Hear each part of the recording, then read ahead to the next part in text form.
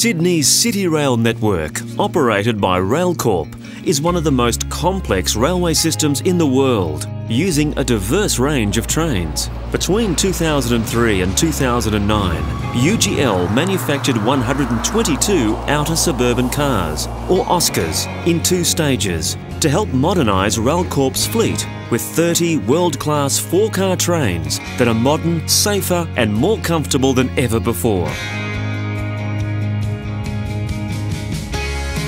With over 1,300 services each week, covering 500,000 kilometres every month, the Oscar fleet travels between Sydney and destinations on the New South Wales South Coast, Central Coast and Blue Mountains. However, Railcorp's continuing mission to modernise an ageing fleet meant that in 2009, more new trains were needed. But building a train is a complex and expensive task that takes around 30,000 man-hours over 9 months, requires 4,850 different components, produced from 500,000 assembly items, which have been procured from almost 500 suppliers located all around the world. And after more than 6 years since the first Oscar was ordered, both Railcorp and UGL identified a need to work closer together to manufacture the carriages more efficiently, with better cost visibility and to a higher standard than before. We needed confidence that a further order would be on budget and on time, and we needed to apply the lessons learned from stages 1 and 2.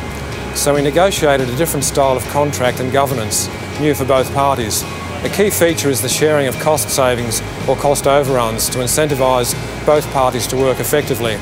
This led to stage 3 with a further order for 72 cars, later extended to 99 after these new arrangements were seen to be working. But the contract wasn't the only change. Railcorp and UGL were also keen to review and update the day-to-day communication, supply of parts, entire manufacturing process, quality control and safety testing. As a result, a truly transparent, collaborative approach was adopted.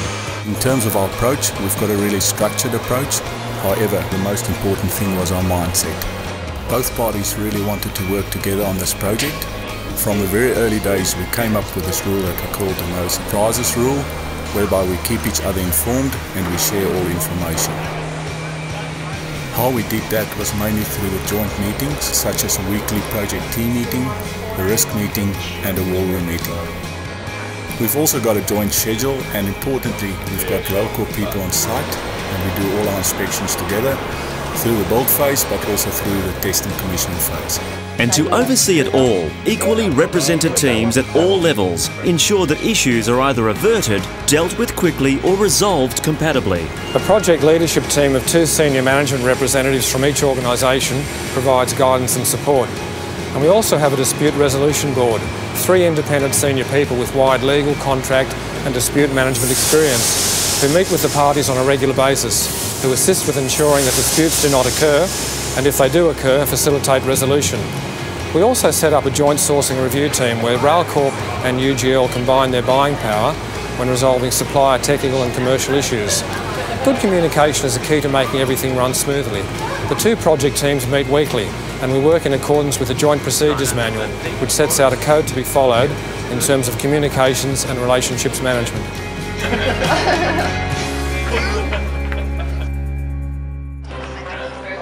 But even with these new foundations in place, how exactly is each 4-car Oscar set built?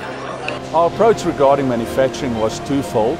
Firstly, we ran various lessons learned workshops where we revised what we did in the past, and we also looked at what we could do better on this project. Secondly, was to look at the world's best practice. In other words, what do other peoples do around the world and what could we adopt for our project?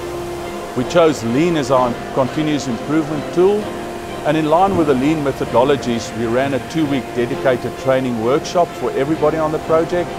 We've set up a one-directional production line with 16 defined workstations. We've balanced those stations to get an even workload between them, and we've got a 5-day timetable before the car moves from one station to another station.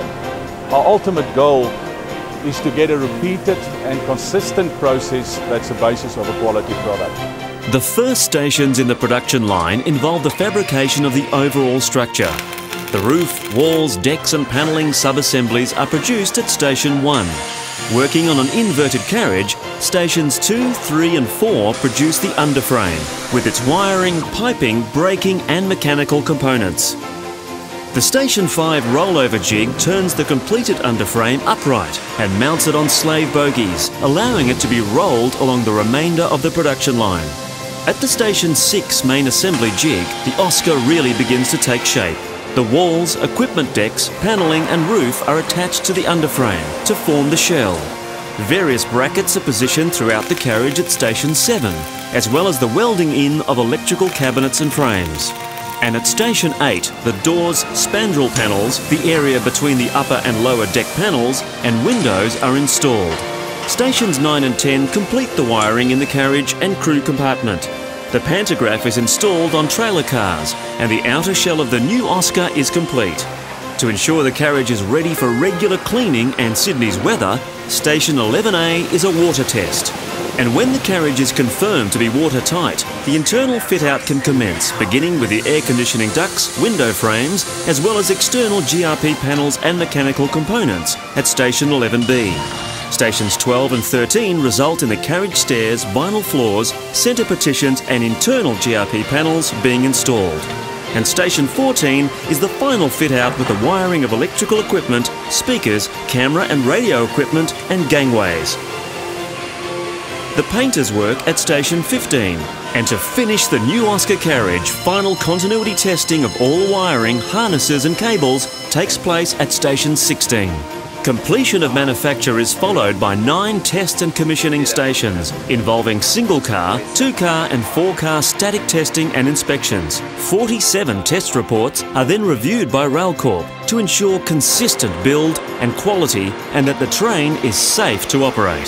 Safety and reliable train operation is everything for us in this project. To that end, each completed train is assessed under a jointly developed testing, commissioning and delivery plan. And we use a web-based collaborative communication system which has transformed the way we communicate.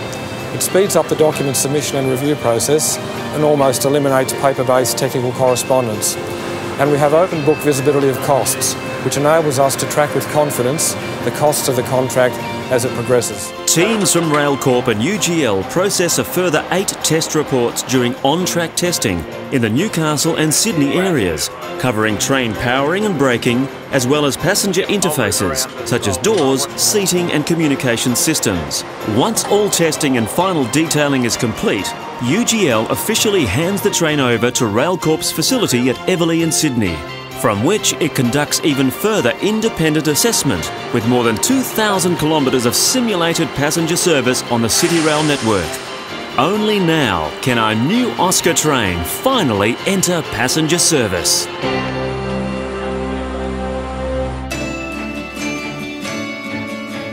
Whilst we've got a lot of systems, processes and procedures in place, it's fair to say that people is the key of what we do here. We employ mainly specialists, in other words tradesmen, taking into account that they will do about 5 days of work before they repeat a specific task. How we manage is through a visual management system. Every production station has a production board where all the workers are encouraged to write down all the issues and the improvements. We formed a production support team, people that really lives next to the line and walk the line together with production to sort all these issues and the improvements. The objective is to build a product that's fit, form and function. So in other words, it does what it's supposed to do. It's built to the right configuration, in other words, the customer specification, and also aesthetically pleasing. Our goal is to meet the expectation of our ultimate customer, who's a travelling public that takes these trains every day. The travelling public of New South Wales are not the only winners from this project. The Hunter and Mid-North Coast community is also benefiting with the creation of jobs. UGL's Newcastle facility employs 182 Oscar project workers, including 20 apprentices. Indirectly, it has also created a further 200 jobs with local suppliers, contractors and support functions to the project in the region. A further 40 jobs have also been created at UGL's Taree facility, which manufactures major components such as bogies for the project. In 2011, Oscar Stage 3 won the Product Development category at the New South Wales Australian Institute of Project Management Achievement Awards, followed by a high commendation at the National Awards event. All remaining Stage 3 Oscar carriages are expected to be in service by mid-2013, and this rolling stock partnership is helping to ensure customers can get where they need to go on time, safely and in more comfort than ever before.